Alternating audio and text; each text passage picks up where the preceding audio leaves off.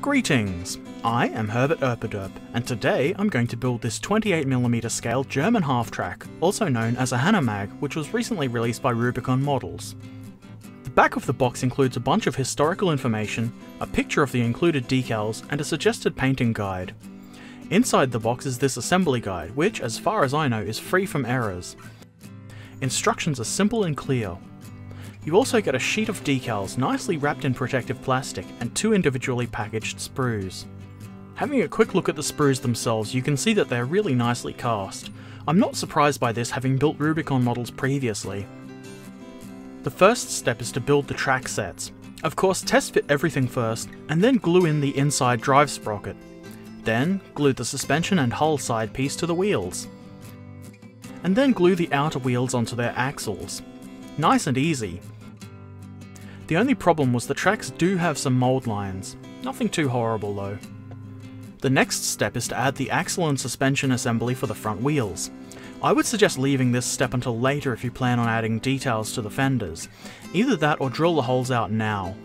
I really like this little detail. It adds depth and interest to a small model like this. The track sets can then be glued to the hull. They fit excellently.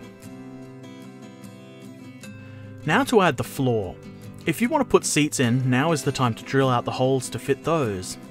Gluing in the seats is not particularly hard, but I think it might be a little bit easier if you glue the floor into the hole first.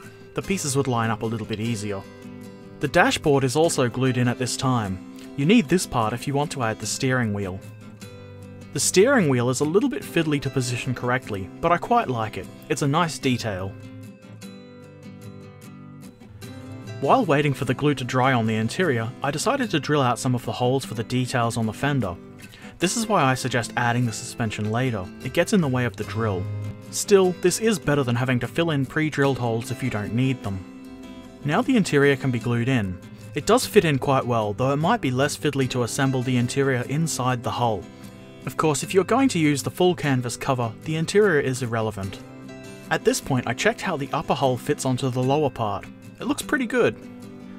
Now I glue on the rear doors. You could cut this part in half and model the doors open if you want a little bit of interesting variation. The next step is to attach these side parts with the storage boxes. I then drilled a hole for one machine gun in the upper hull. The rear one will be covered. I checked again to see if the top fit properly, and then I glued it down. It fits quite well, though there is a small gap at the rear and along the sides. Now it's time to add some details, starting with this towing hitch thing.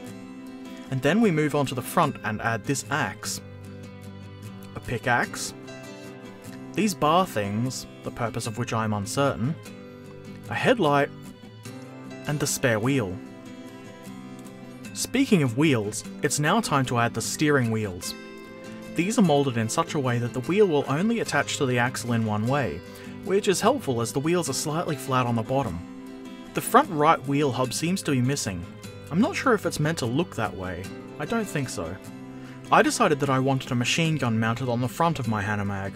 You can also mount one at the rear if you like, but that would be covered for me as I've opted to have a half-open canvas cover, which is the last piece. I've decided not to glue this piece down because having it removable will make painting the interior much easier. Here is the finished product. I'm really satisfied with this model with only a few tiny gripes, those being the gaps along the side and on the rear between the upper and lower hull. That's probably caused by poor workmanship on my part, but I'll probably have to fill those with some putty before painting. Not really a big deal though. This model was easy to build and it didn't take very long.